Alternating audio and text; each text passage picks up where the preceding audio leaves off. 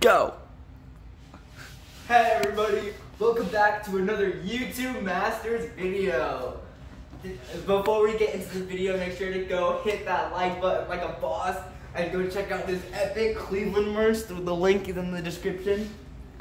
So thank you. Big shout out to Eli for stressing the importance of practicing with a metronome.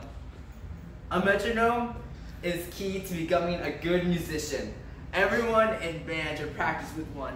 A lot of people rely on the drummer to keep tempo. While it is good to listen to the drummer, it's also important for each individual to have good sense of time. This creates a good rhythmic unity, making the band sound a lot better. You can get metronomes online, you can go to a music store, or you can just download an app from your phone. A lot of people will pick up a metronome and set it to a random tempo and go.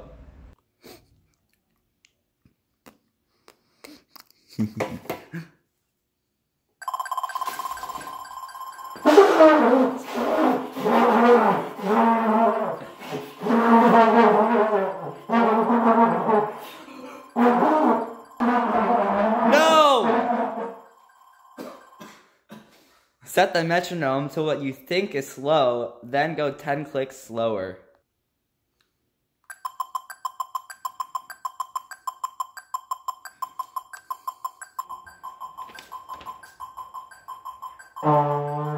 It's better to start too slow than too fast.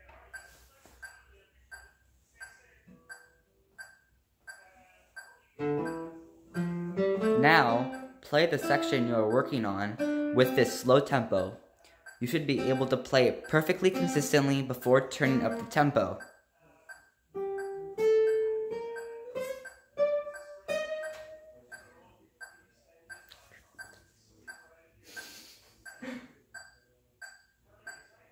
When you turn it up a few clicks, 3 or 5.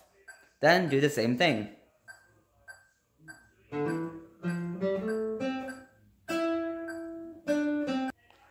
But remember, this takes time.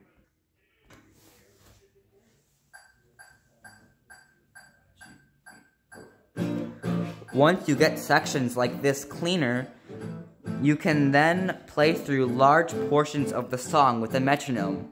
This will give you a better sense of time. Pretty soon, you'll be able to play your music cleanly, and you won't have to rely on a drummer for your tempo.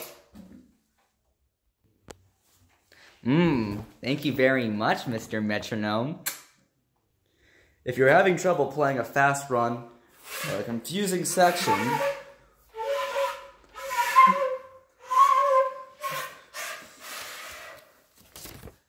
then practicing slowly with a metronome will fix these issues. Dun, dun, dun, dun, dun, dun, dun, dun. Also, if you're having trouble with difficult rhythms or coming in at the right time, a metronome will fix this.